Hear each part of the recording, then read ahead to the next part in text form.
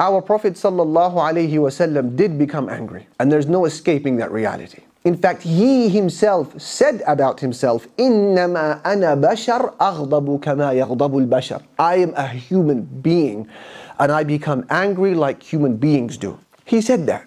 And our mother Aisha radiallahu anha, when describing the appearance of the Prophet alayhi salatu wasalam, and she spoke about his eyebrows, she says, وَبَيْنَهُمَا عِرْقٌ يُدِرُّهُ الْغَضَبُ. And between his eyebrows was a vein that would throb when he was angry.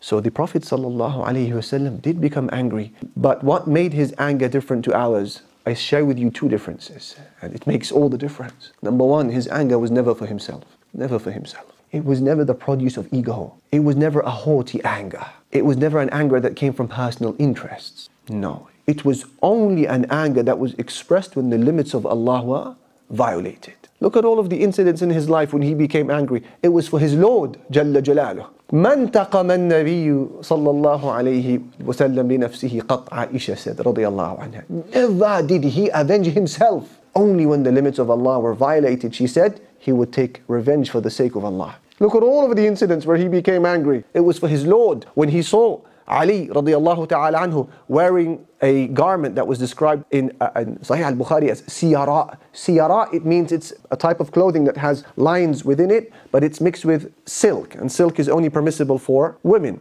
Prophet sallallahu alaihi wasallam became angry. Who? For the sake of Allah. He became angry with Ali. When Mu'adh ibn Jabal radiyallahu anhu led Salatul Isha, and it was so long that people were struggling, some even left the Salah. He became very angry with Mu'adh ibn Jabal radiyallahu. But for who? For the sake of Allah Jalla Jalaluhu. That's the first difference that made his anger different. It was never for himself. When his personal rights were violated, he was calm and collected, patient and gentle and merciful. But when the limits of Allah were trampled, he was a different man. That is a man. The second thing that made his anger different was that he never went on a tantrum, alayhi salam. His anger never caused him, for example, to break something, to throw something, to smash something, to flip over a table, to spit at someone. Never did that. Even when he became angry, it was a composed anger, and therefore it worked for him, it never worked against him.